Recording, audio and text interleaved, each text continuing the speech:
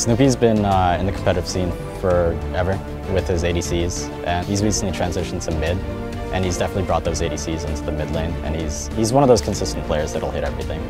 Yeah, Snoopy kind of had a hard time finding his place, but mid is always the place he wanted to be. When he originally joined COG Red, he wanted to be the mid laner, but because they couldn't find a hunter, he accepted his role as the hunter, and he played it very well, obviously.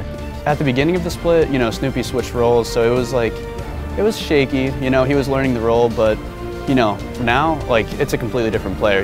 Yeah, Snoopy is really good in all roles, I think. And he's been doing a really good job in mid, and we can even just play hunters in mid, so that works as well. Snoopy's always been a strong player. I think his problem is he's constantly switching roles. I don't think you can master a role in a couple months. I think, especially with SMITE, it takes a year of fully understanding every character, and a lot of SMITE is your perspective of how things go. And you need to learn all those little mini trades and what you can and cannot do, and that just takes time and grinding practice. And if you switch to that role and you only have 3 months to play or a couple months to play, then you're not able to adapt in the moment when it comes to that top level.